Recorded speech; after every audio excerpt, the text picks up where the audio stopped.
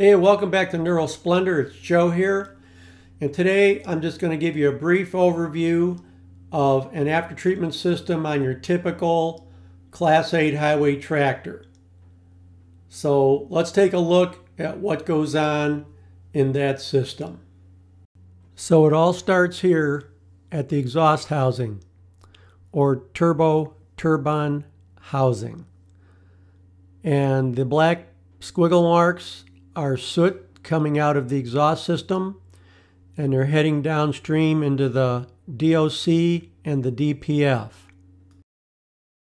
DOC, or diesel oxidation catalyst, and the DPF, or diesel particulate filter, look very, very similar.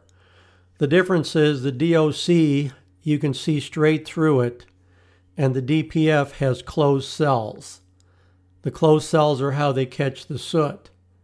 To the naked eye, it appears there'd be no way for the soot to get out, but the fine honeycomb of cells actually have porous walls that the burned soot that becomes a gas can travel through. If the catalyst and the DPF are in good working shape and have done their job, all we've got left over here on the right side is nitrogen oxide, heat, and some other inert gases. The big thing we have to take care of is the nitrogen oxides, and that's what the DES system is for. It takes those gases and it breaks them down into water and nitrogen, and that is harmless as it comes out the tailpipe. So now we've burned a fossil fuel and we've got a pretty clean gas coming out the pipe. When you think about it, that's pretty amazing. So let's continue on down the system and see what happens.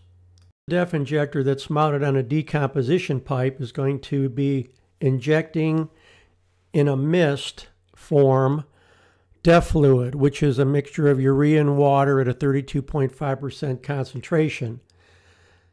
That in the heat will break down and become ammonia, or NH3. So NH3 is going to be traveling down the decomposition pipe and into the SCR catalyst inlet. Here we have a unitized aftertreatment. The SCR brick is at the bottom. We've got the DPF and catalyst off. So you can see the decomp swirl plate up there. This looks like something off of the space shuttle. Hard to believe it's on a truck. Very efficient system. So in the SCR element, the NH3, or ammonia, reacts with the elements and the nitrogen oxide, and it breaks it down into nitrogen and water. The goal is to have all of the NH3 used up in the process, but sometimes some remains, and we don't want that out in the atmosphere. So the last very end of the catalyst, SCR catalyst, is the ammonia slip catalyst, and that takes care of breaking down the rest of the NH3. Now we're going to do a quick recap of the system. The soot comes out of the turbine or turbo housing, travels down into the catalyst or DOC. There is an after-treatment fuel injector, labeled number 1, we didn't talk about earlier. Its job is to mist fuel in there if need be to make heat in the DOC. You can see the soot in the DOC is breaking down. The DOC actually helps burn the soot. Then it goes to the diesel particulate filter where it's trapped. It gets superheated, if you will, and is vaporized. Then we just have NH3 leaving the pipe.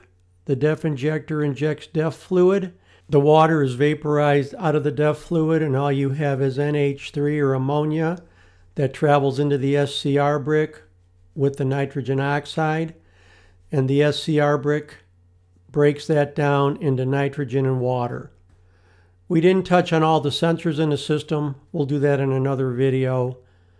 Now you have a clear understanding of what goes on in a heavy-duty diesel after-treatment system. Thanks for watching. We'll see you next time on Neural Splendor. If you like the channel, subscribe below.